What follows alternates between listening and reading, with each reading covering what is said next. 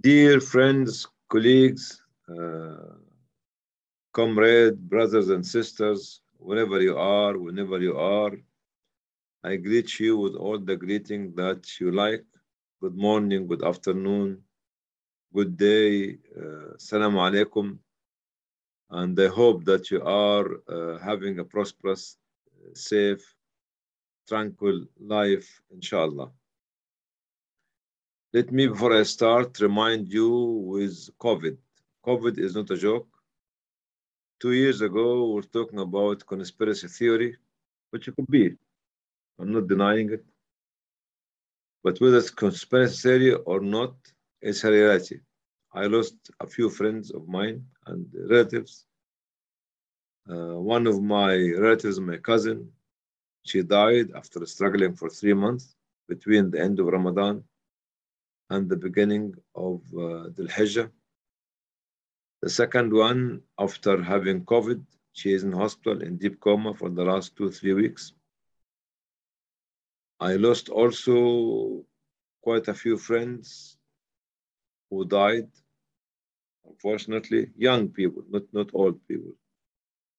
The latest one did not die, alhamdulillah, but he had a stroke and he is hemiplegic, and he couldn't be able to talk, to walk, to communicate. Hemiplegic and have got paralysis in the body, on one side of his body. May Allah give him cure and due. So please, if you did not take the vaccine, please take it. Take the 2 vaccines, because the virus is renewing or muting itself. And now we're looking about the 3rd or 4th generation of the virus. When I said I took the 2 vaccines, which for the first 2 mutation of the virus, for the 3rd and the 4th, I will need to have another injection, inshallah. So don't take it light, take it seriously. Today we'll be talking about FADFADAH 5 to 5. I don't know what to do, how and where, just a state of confusion. And you can see in my drawing, which I drew last week. I'll explain the drawing later on to you, but I'll have to thank sister, my colleague, Aya, for preparing the slideshow. The whole world is in a turmoil.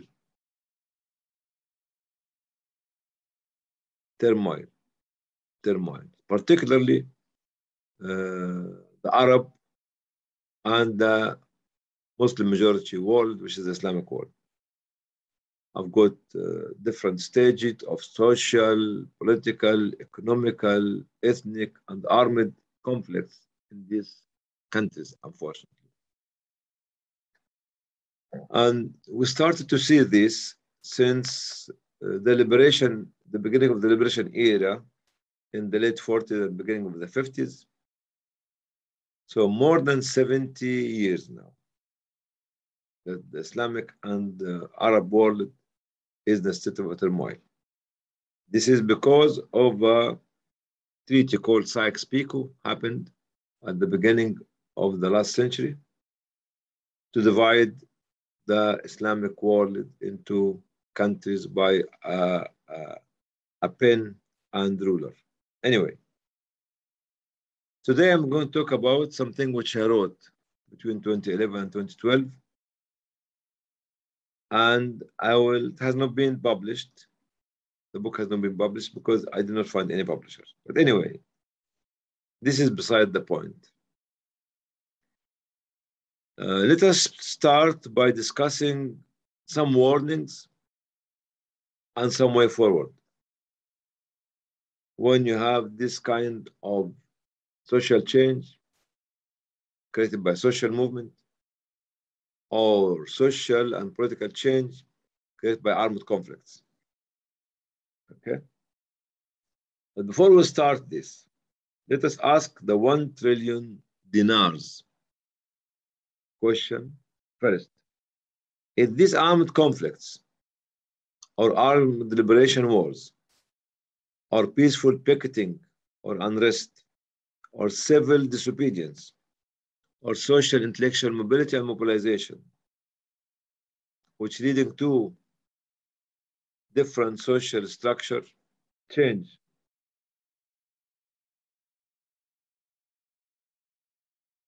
Will lead. What was the aim of this? We have armed conflicts, we have armed liberation wars, we have peaceful picketing and unrest, we have civil disobedience, we have social intellectual mobility and mobilization, all this led by different social structures. What for? Is it for A, to seize the power and to take over, or B, to create civil social change and reform? Which one of them? This is the first question to ask before we start our talk. Why? Because each of them, this A or B, has different paths, different plans of action, principles, policies, procedures, values, philosophical culture, and reforms. Different, two roads. Today, I'm not going to talk about the takeover. No, I'm talking about the reform issue, the social reform, which is number, the social reform, not the takeover. But before I start talking about who is going to take social reform, I have to put 25 or 26 warning to those people before they start. Number one is to put at the back of your mind, as earring here in your ears, winning the military war is not the end of the road. It's the beginning. War leaders might not be suitable to become the peace leaders. No, we might need somebody else. The battle of military revelation is much easier than the battle of social reconstruction. These 3 points are extremely valuable for the success of the second stage, which is the social reconstruction of the society. Our enemies are not those that we fight and we see and recognize. Our enemies could be deeply entrenched inside the state or the society, our community. And the most difficult enemy for all of us is ourselves, the soul, the self of the individual. ونفس لما سواها فألهمها فجورها وتقواها. It is the soul, the self, and the soul. So this is the worst enemy to each one of us. We succeed, then we disagree. Please be aware, our foreign enemies are less dangerous than those who were created by them from amongst our people. They leave behind those indigenous enemies to carry on their philosophy of thinking.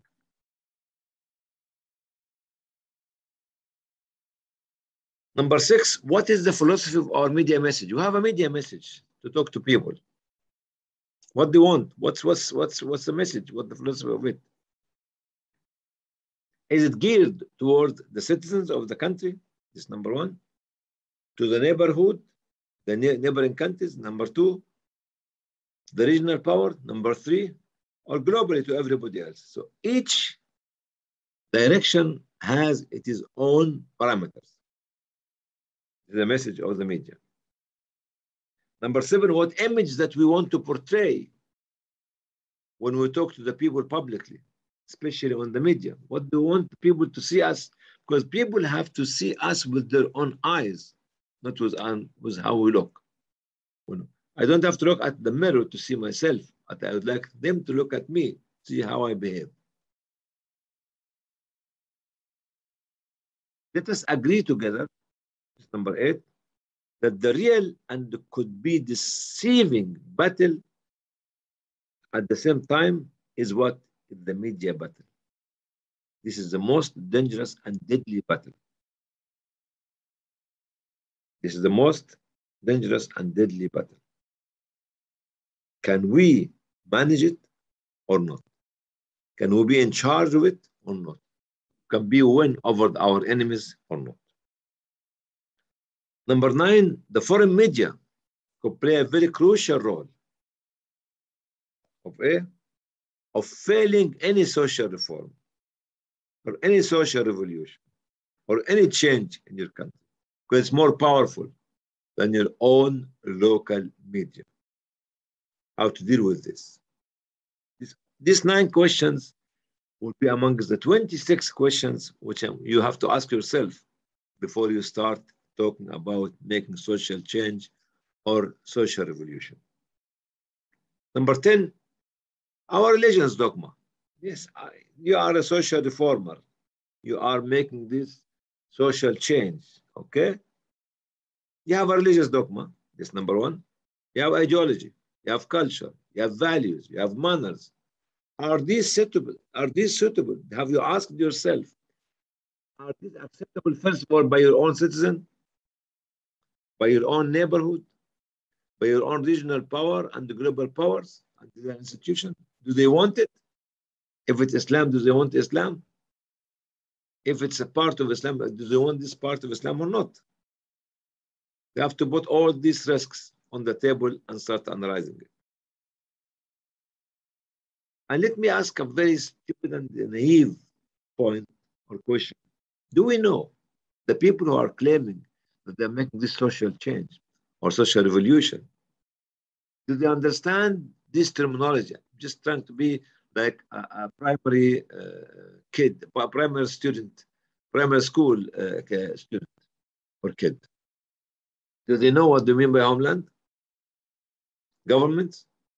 What's government? State, society, community, initiative, institution, organization, project, program, plan, strategy, roadmap, others, and others, and others, and others. These very simple things. Do those people who are claiming that they'd like to make a social reform understand this simple terminology? Number 12, do have clear objectives, written and well-studied plans, timely executive roadmaps, available human and financial resources. And 12, you have to have prepare all this before you start doing anything. Objectives, written and studied plans, timely executive roadmaps, available human and financial resources. Number 13, we should remember that every citizen of ours have got his or her own dream, his or her own vision, his or her own objective. Can we accommodate all this and you can manage them? Because if you don't have your plan, your objectives, your roadmap clear, and you have 5 or 10 million people in your country, your plan, objectives which you engage people in it, will lead them to follow your plan.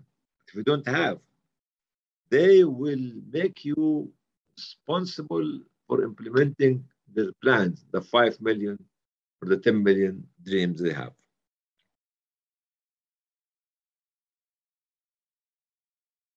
Are you aware of every social component in the society?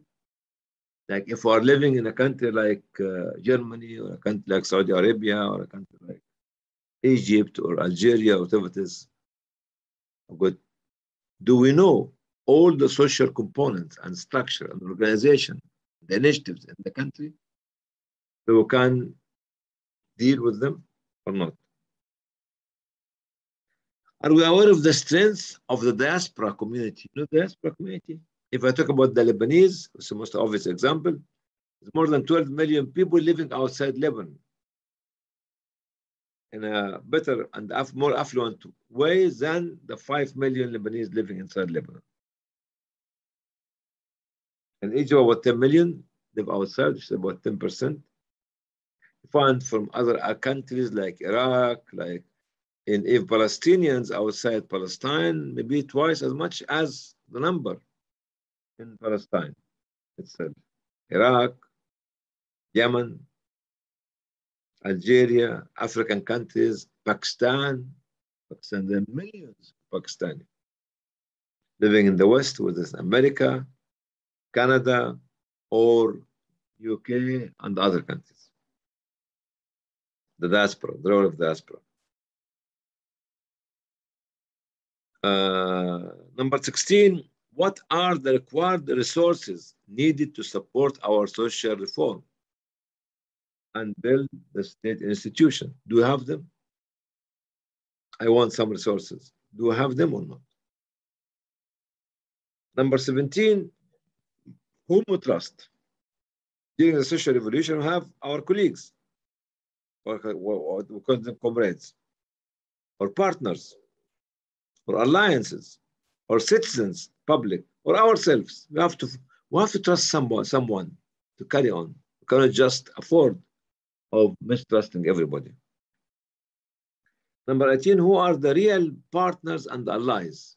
And amongst these, we have to create a group of partners and allies. Number 19, the institution, the current institution, does it have financial, human, and knowledge-based cognitive resources to empower the social change or not? Like now, if you are successful in your social reform and you look at all the institutions in the country, do they have the right human resources? Do they have the financial resources? Do they have the knowledge to enable you to take the state forward, or the country forward, or the sites forward? If we want to start the process of social reconstruction, we have to choose whom? The knowledgeable, experienced personnel, not the loyalists only. If the knowledgeable, experienced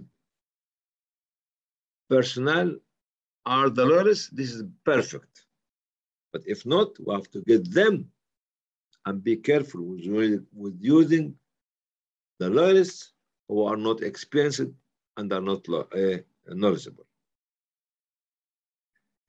Number 22, future leaders. Do you prepare with us, or do you have with us second and third generation to complete after we go through the first stage or second stage?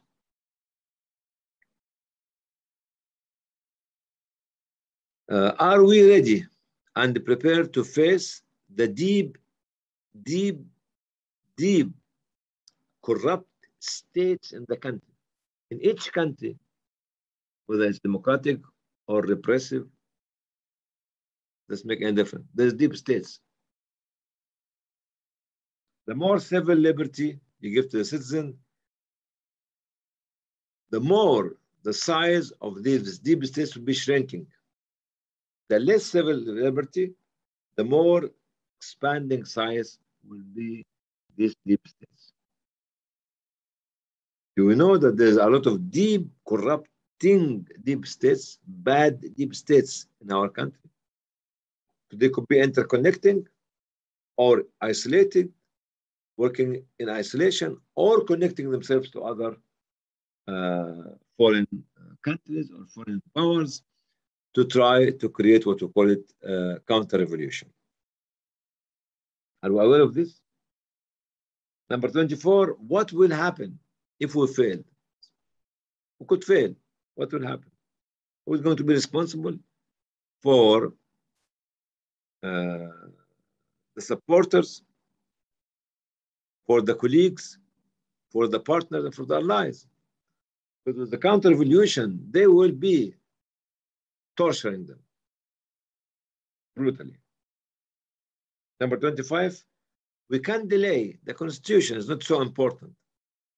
Start with it because it's actually will create a lot of disagreement. We can use the traditional customs, the current customs, tradition, values, varieties practiced over the last centuries. No rush to write the Constitution. The last and not least, what will happen if we have the victory? Okay. These are the 26 points which I put them on the table for anyone who is trying with his group to make any social reform or social revolution. You have to ask yourself these questions first. The second point, as I said, there's warnings and there's way forward. You cannot just keep warning people without giving them alternative solution. What is the way forward then? That's as one of my young colleagues was telling me. Do the following. Number one, you must have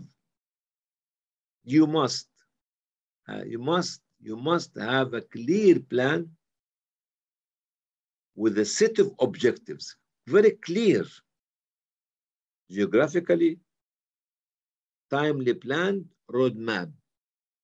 Both of them have to go together. You cannot just make a plan without roadmap. And this will be according to the required resources that we have.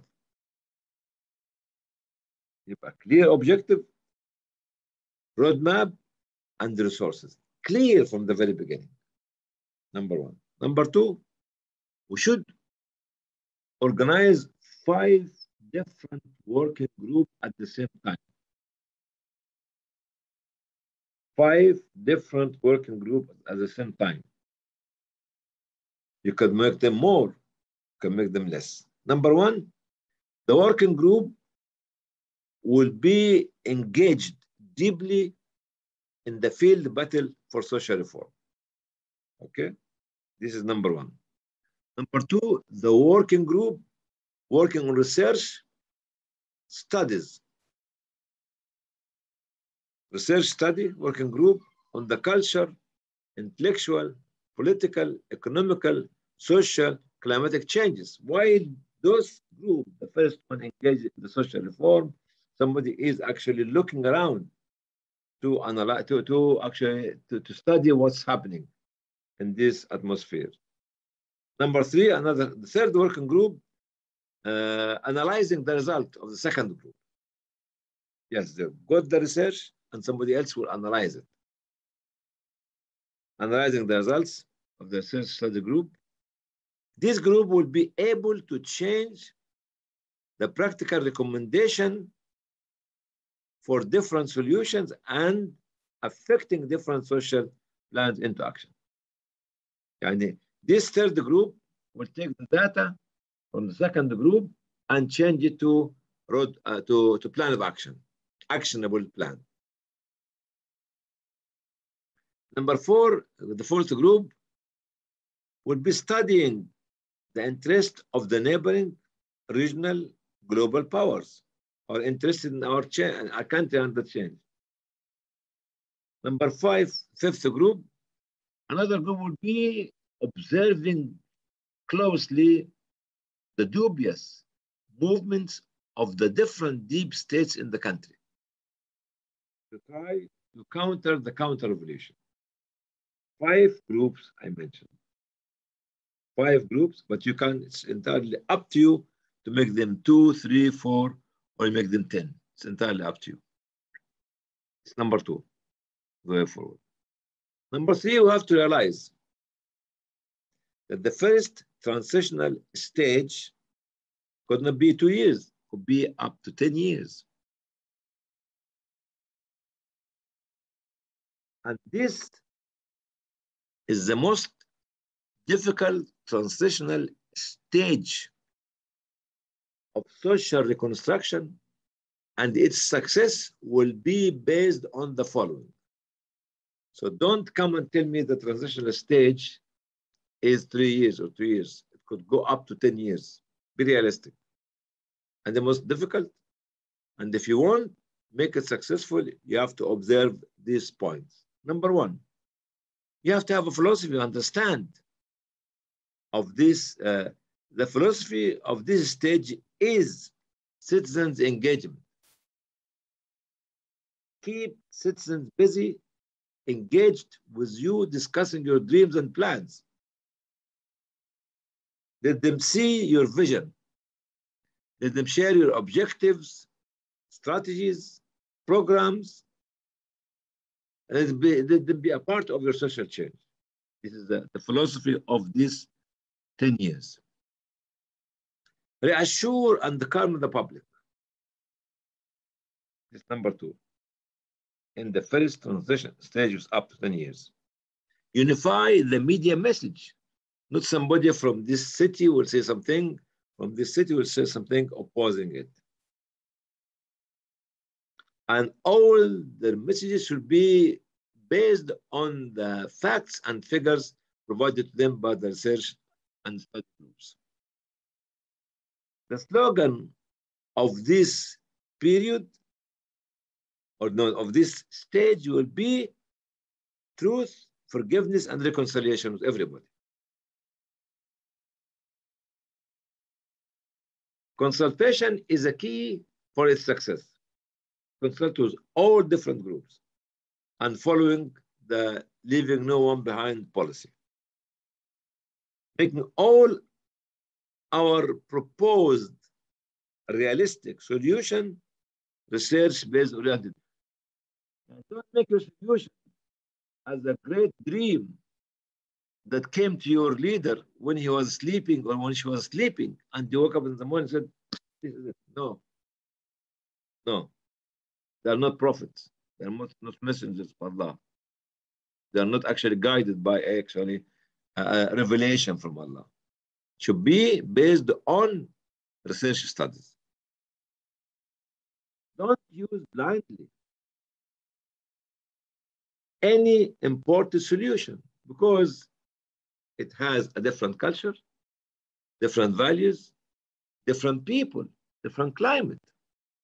But if you want to use it or to use some part of it, you have to accommodate it into your culture, your values, and maybe your people. Don't use this imported solution blindly, that this happened in this country. Just do it blindly. No, that's wrong. And this is what I see some of the ministers in certain countries just are fond of getting something and they actually implement it blindly as it is.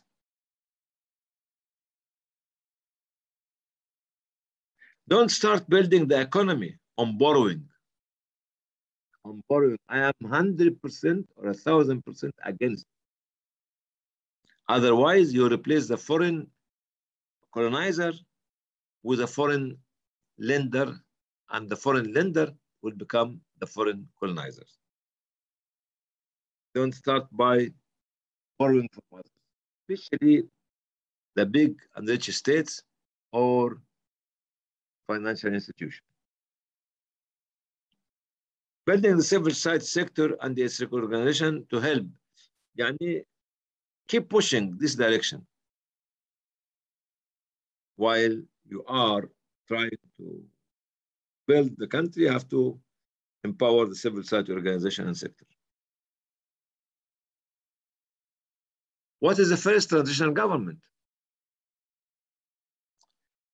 As I said, first transitional stage could go up to 10 years. During the first period, which is 3 years, of the first transitional stage, which is 10 years, we have to choose a government. And I call them a technocrat government. I said, okay, fine. Where are you going to get from? I said, by electing the ministers, the technocrat ministers, from each ministry.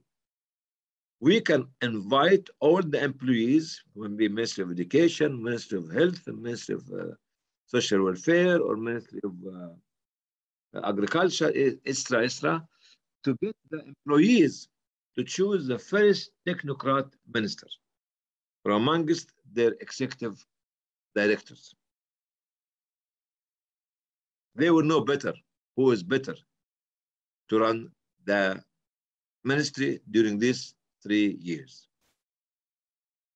And we call it technocrat government. allowing political pluralism.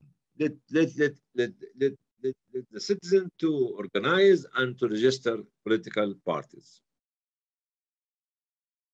So somebody will say, what about the parliament? Yes, there should be a parliamentary election, whether you have existing political parties or individual, independent. But they have a restricted role because we have chosen all the ministers from the technocrat. What is their role, the parliament, during these 3 years? First, establish policies and laws to fight corruption, violence, extremism, radicalism, and any form of discrimination and terrorism. This is number one. Number two, establishing the policies, laws, strategic plans to build the local economy. So this is the second big chunk which you need to. Local economy means that actually you have to empower the economy and to create more jobs. Number three, putting all legislation in places. Number four, agreeing on the new constitution over the first 3 years. These are the four strategic objectives of the parliament during the first technocrat government. The point after that, investing in different aspects to strengthen and empower the economy. We mentioned the economy twice here. We mentioned the economy twice.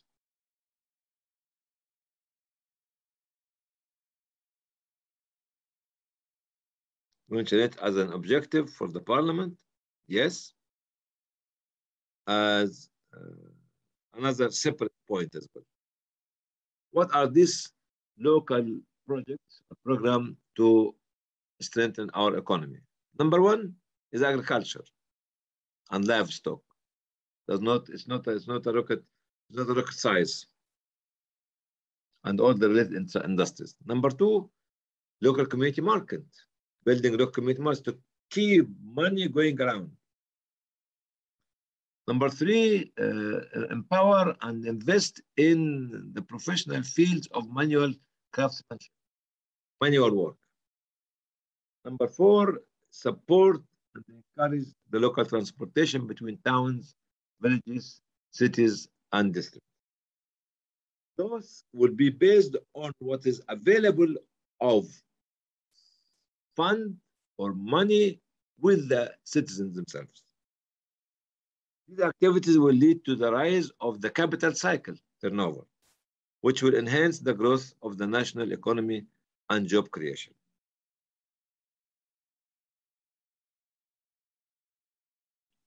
Point after that, investing in young people and women.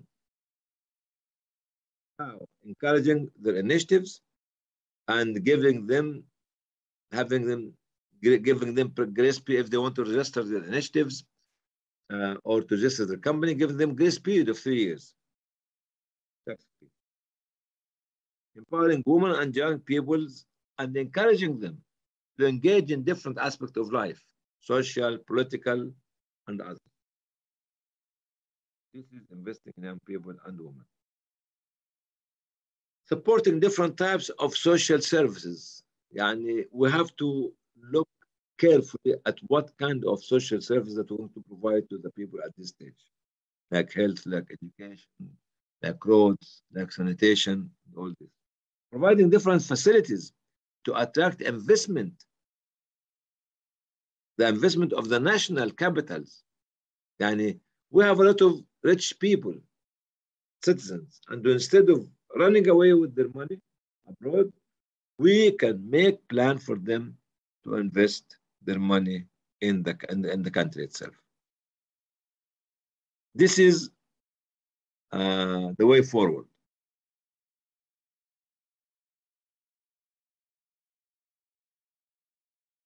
Okay. Number three in the way forward.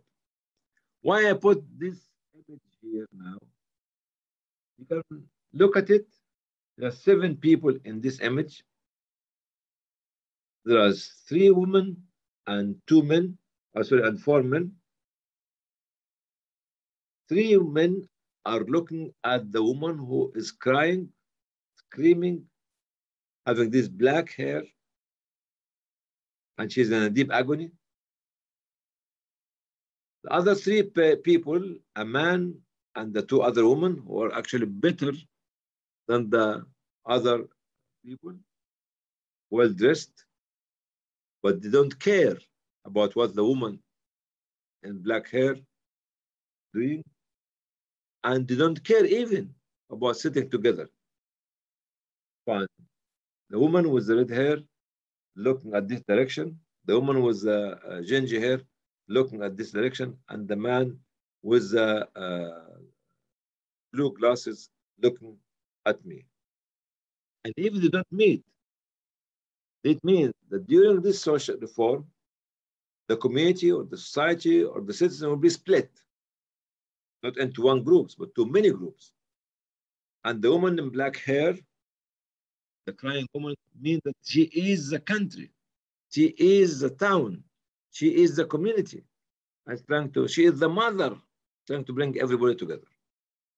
But this is the status of the citizens at the time of any social change or any social revolution, or any even takeover by other groups. Be careful that you are going to deal with a divided community, how to manage them. Point number 4 in the way forward, and on the point number 3. Point number 3 was the transitional stage. Point number 2 was the 5 working groups. Point number 1 is clear objective. Point number 4 is to invest in all different kinds of education, especially vocational and manual craftsmanship. Education. Point number 5 in the way forward, which we missed it. Somebody asked, so what he didn't mention? He mentioned that you're going to have technocrat ministers, but he never mentioned who is the prime minister and who is the president and how can we choose them. Right. And this point number 5. What about the prime minister and the president during this first period of the first transitional stage, the 3 years? 3 questions could be elected from among the technocrat ministers. Okay, this is one option.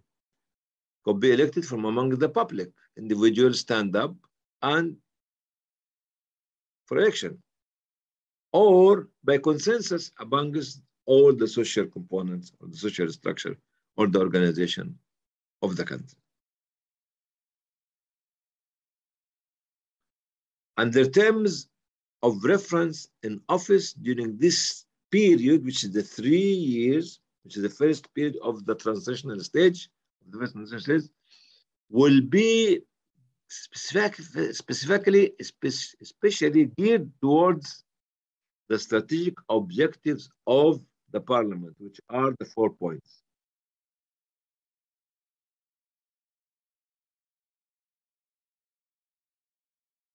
Establishing policies and laws of fighting corruption, policies and laws, strategic plans, build the economy, legislation, and constitution. This 4. So when this prime minister or this president will be elected by either of the 3, he or she will just strictly be guided by these 4 strategic objectives. It's number 1. Number 2, not to engage in mega projects, mega economical, industrial, or investment projects during these 3 years, the first period of the first transitional stage. And you have to realize that during this period, you have to work very hard to build the state institution and civil society organization. At the end of the second period, which is 7 years, of the first transitional stage. يعني in the first period, which is 3 years of the 11 of the 10 years, is untouchable of getting mega project. Maybe you can look at it after the second period of the first transitional stage, which is after another 4 years, 7 years.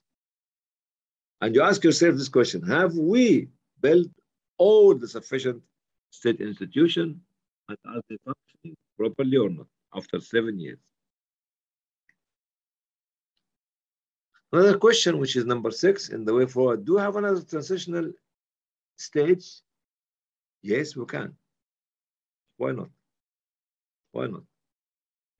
This question has been raised to respond to the foreign investment. We shouldn't allow the foreign investment, which is the mega projects, to happen at the end of the second period of the first transitional stage, yani after 7 years. It's too early. Unless we have accomplished these 7 points. Number 1, completed establishing the policies, law, legislation, and the government legislative and the governing procedures. Build the state institution, measuring noticeable national economic growth, completing and enforcing the anti-corruption and fraud laws and policies, having adequate civil liberty space for everyone, establishing the civil state and ensuring that non-interference of the military and security forces in the public affairs and governing issues. This is if you, after 7 years, which is the second period of the first transitional stage, have completed this and satisfied, you can start thinking about the foreign investment.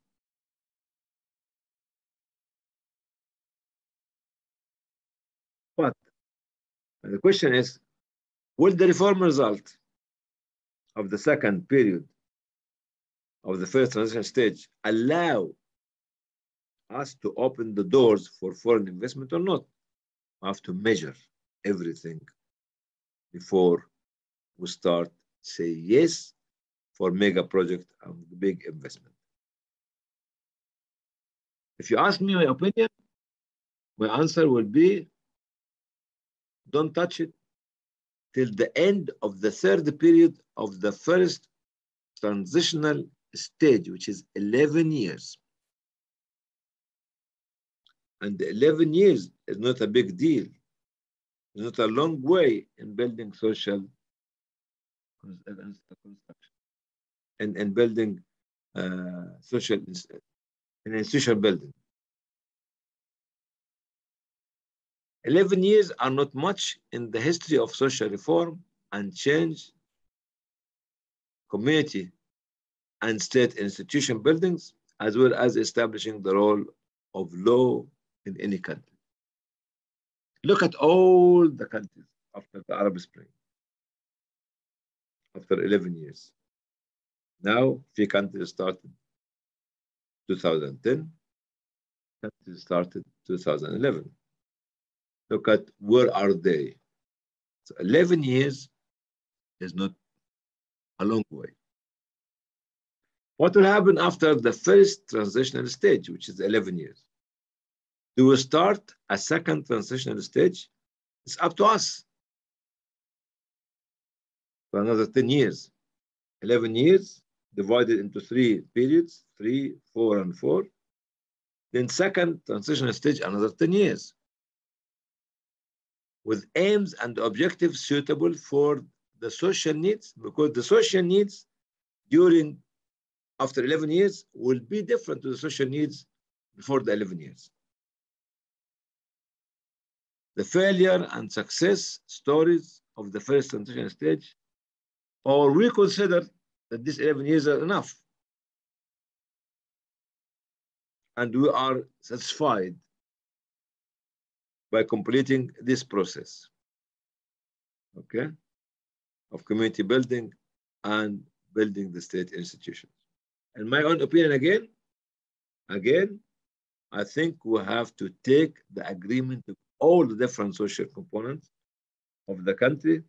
And if yes, we have to follow the strategy created by the parliament. Again and again, to be guided. It's not nothing to be done haphazardly. What does this mean? All successive governments should follow this strategy, particularly in the first stage, in the first transitional stage, 3, 4, and 4. The role of this successive government should be the guarantor for the execution of this agreed strategic vision, which I mentioned the 4 of them. And even if we have not completed building the state institution and the economy and fighting the corruption, do we need to go for a third transitional stage again or not? Or there will be a third transitional stage or not? This decision for the third transitional stage will be decided by one of 3, by the 3 of these referendums.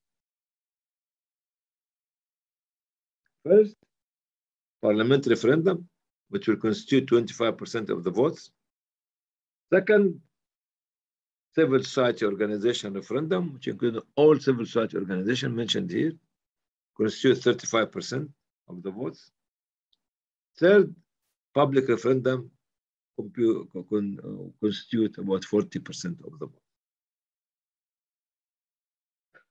Someone asked me, why is 40% for the public, which is the public could be 100 million or 90 million, and the other 2 could be hundreds of thousands. My answer was to them, the first 2, A and B, represent the critical masses, the critical individuals. But the third one, which is the public, represent the silent masses. That's why I am balancing between the parliament, the civil society organization, and the public. The path or movement of social construction is never-ending story, never-ending mission, since our societies will be alive and hold the viable spirit of offering social solutions. Since we have a society, we have to keep making social reform. My message to the young people is, first of all, some of your characters. You are the clever and conscious, agitated and enthusiastic, jealous and adventurous, pious and righteous, sincere and believing, sacrificing and perseverant, spending and giving, gracious and kind, merciful and forgiving, loving and humble, generous and taking advice, proud and honorable, keen and intelligent, noble and rich, youthful and strong, and more. These are some of your characters. This is you. Please don't rush. Don't rush. Pick up the fruit of reconstruction. No, there's no rush. Social fruits ripen in centuries, irrigated in years, blossom in decades. Its habitats will never be built before the social trees bear their fruits. Never be inhabited before the change of climate, of social climate. And never be multiplied or growing in size and number before the inhabitants' assurance.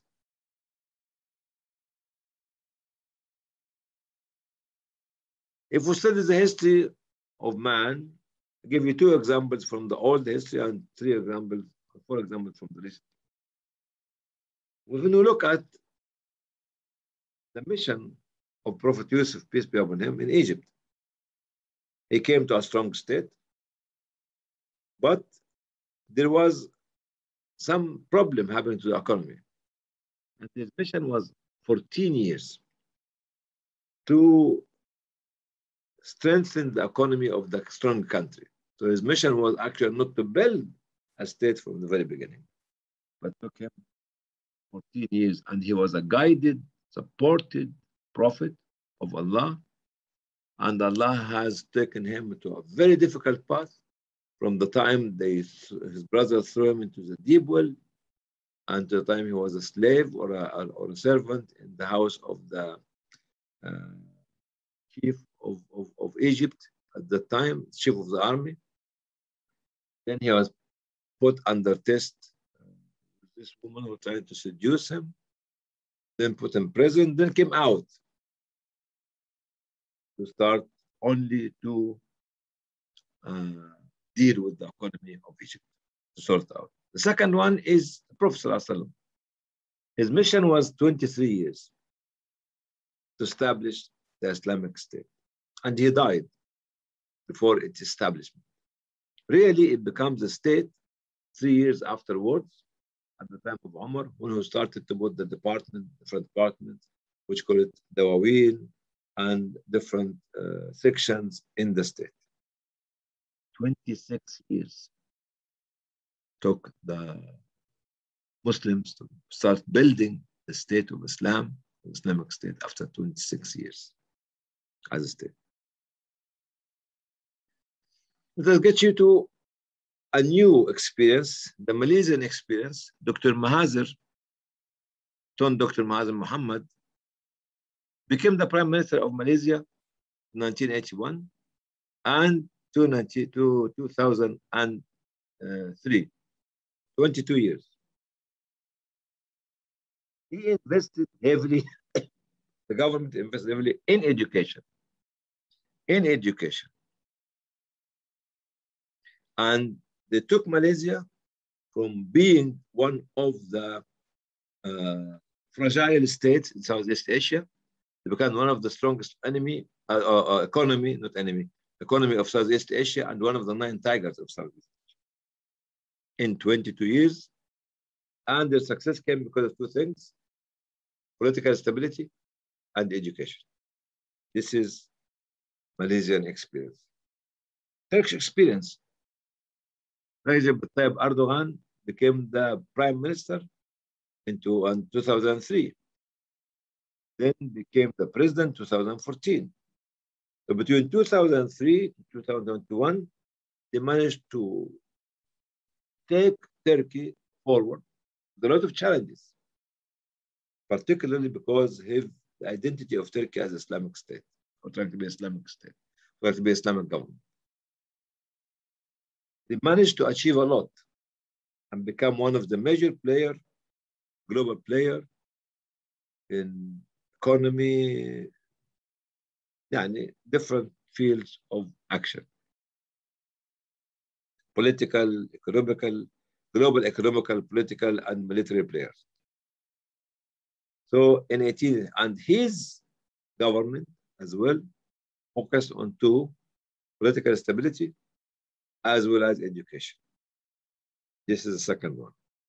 But the first one is 26 years at least.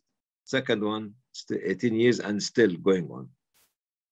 The third experience is Singapore. Lee Kuan Yew was the Prime Minister of Singapore because before its independence in 1959, it was a part of Malaysia. 1965, it became independent, and he was the founder of Singapore and the first Prime Minister of the Republic of Singapore. And through his commitment and his government between 65 and 90, he resigned or stepped down in 1990 and died in 2015. And he took 2 things seriously: education, and political stability were the reason of success of his government. The per capita income of the individual rose from $435 annually, $435, $12,700. 5 reasons were behind creating this economical miracle. First of all, geographical location of Singapore is on the Malay Peninsula, on Malacca Strait, connecting the Indian Ocean with the South China Sea, and it controlled 40% of the shipping traffic. Okay. Number 2, political stability. Number 3, commercial. They invested heavily in the port, connecting the port with 600 international ports and increasing the capacity of the port to accommodate 65 million shipping and freight transport containers by 2030. Number 3, the government made morality as a part of the system of the state itself. And what said moral values everyone should observe, and they become constitutional. Number E, education. They consider that every child is gifted, and they treat the gifted children accordingly. The children who are gifted with a genius in mathematics, for instance, or astronomy, or sports, or poetry, or geography, or arts, should be in the same class, or the same school. And this proved very effective over the last 25 years. And Singapore is a shining star in Southeast Asia, not only Southeast Asia, but globally. Country number 4 is Rwanda. Rwanda witnessed most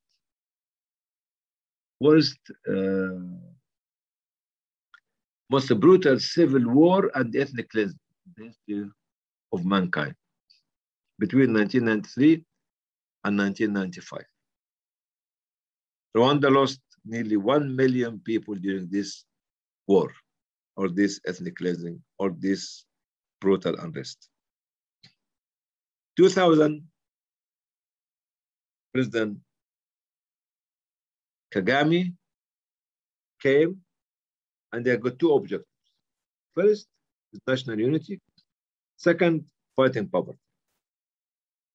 In the national unity, they managed to mention the constitution of the country to forbid any sectarian or racial rhetoric, and not to use the word of Hutu and Tutsi, which is what the 2 tribes fought against one another in the 90s.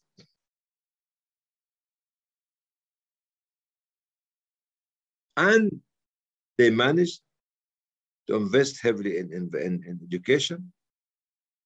And 2 years ago, 29th of February 2019, they launched the Rwandan satellite. It cost the government $2 billion from the civil unrest less than 20 years ago, 1995, to going to the moon, the satellite, in 2019. It's an economical miracle. It's become one of the fastest growing economy in Africa. And a new constitution endorsing reconciliation and forbidding any racial discrimination rhetoric. طيب. These are some examples for you, young men and young women. We noticed that education and political stability in the 4 countries, Turkey, Malaysia, Rwanda, and Singapore, were the main reasons behind the social and economical reform in these 4 countries. Within what? 2 decades. Malaysia, 22 years.